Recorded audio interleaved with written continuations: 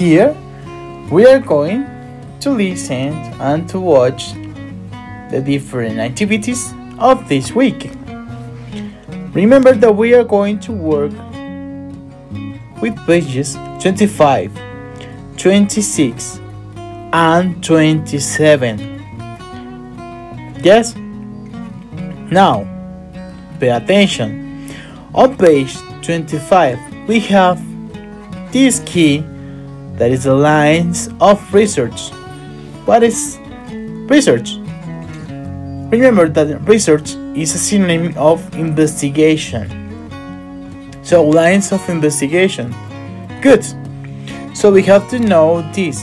Do you know the name of the other outstanding citizens apart from Benjamin Franklin? Do you know any other or any kind of different quotations? Remember that the quotations like this, there is something important, and also they are specific words that an important person said in the past. For example, Benjamin Franklin said, "An investment in knowledge pays the best interest." And it says also, "Tell me and I forget. Teach me and I remember. Involve me and I learn." Good. Those are the quotations. Something specific that the person said before. Now, on page 25, we are going to develop this kind of workshop. We have this point number 3. Choose the correct answer for each question. The first one, what was Benjamin Franklin's first job? We are going to look for this. We are going to research on Google, on another website, and we are going to investigate about the Benjamin Franklin's life. Good. We're going to choose of this. Then, why did Franklin never apply for a patent? So you're going to tell me. Remember, you're going to check or to cross the correct answer. Good. The same with the number 3. What did Franklin want his kite experiment to prove? What was the idea of the experiment with the kite? Good. And number 4. Why is Franklin's discharge structure important? Good. So you are going to choose what is the correct answer here. Then on the same page, we are going to go to the point number 4. In small groups, match the parts of the sentences to complete the Benjamin Franklin's quotes. So remember the quotation mark here. By failing to prepare, we are going to research, we are going to investigate on websites, on different books that we have about these different quotations that Benjamin Franklin said when he was alive. Good. So we are going to discuss our opinions, our questions, our comments about Benjamin Franklin's life. Next, on page 26, we are going to learn this kind of topic by reading. We are going to read.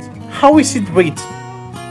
We are going to read letter by letter, word by word, paragraph by paragraph, and we are going to comprehend, to understand the complete text here, and we are going to answer these kind of questions. Number 1, what is the highest place on earth?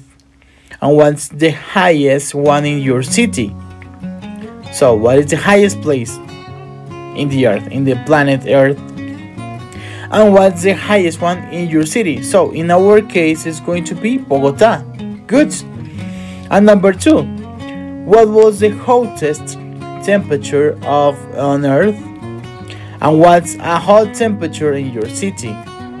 What is the hottest? There is too hot today, or this place on the earth. But here, what is the hottest, or what is a hot temperature here in Bogota. What is the highest degree of the temperature that we have reached? We are going to research, we are going to investigate. Good. Then on number 2, underline the correct words in parentheses to complete the sentences. So we have different sentences here, but we are going to choose, in that case, in between the two words that we have in parentheses, we are going to choose just one. In this case, largest or smallest. We are going to comprehend the complete sentence and we are going to choose just one, only one. For example, Mercury is the largest or the smallest planet, and Jupiter is the largest or the smallest. So I choose just one. The same with the point number 2, number 3, and number 4. Then on page 27, we are going to read this box. Superlative adjectives are used to compare 3 or more things. They compare something that is noun to the highest degree.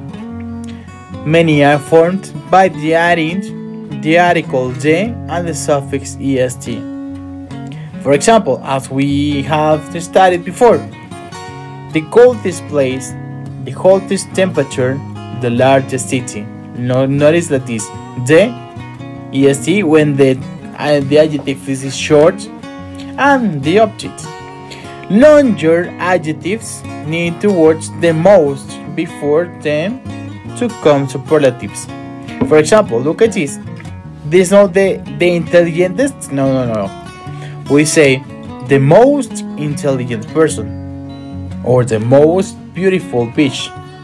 Good. On number 3, we are going to do this.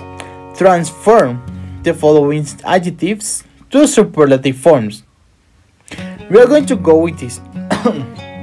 This adjective, we are going to transform, to change in a superlative. What is healthy? The healthiest or the more healthy? You are going to look for this. Be careful and research about this. The same thing happens with athletic, funny, intelligent, energetic, and nice. Good. Remember, here is with superlatives. Then on the point number 4, complete the sentences using words in parentheses into superlatives. We are going to go with that word, we are going to change it with a superlative. For example, I'm going to help you with this. Venus is the hottest planet in the solar system. Good. So you are going to go with the point number 2, 3, and 4. Yes, this point is going to be done on class. Finally, we are going to go. We can reach this page, that is going to be the page 28.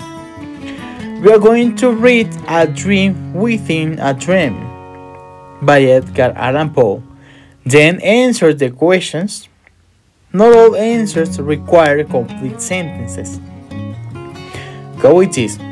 We are going to participate by reading this, by practicing the intonation, pronunciation, yes, and the fluency. Then when we read this poem by Edgar Allan Poe, we are going to answer different questions like this.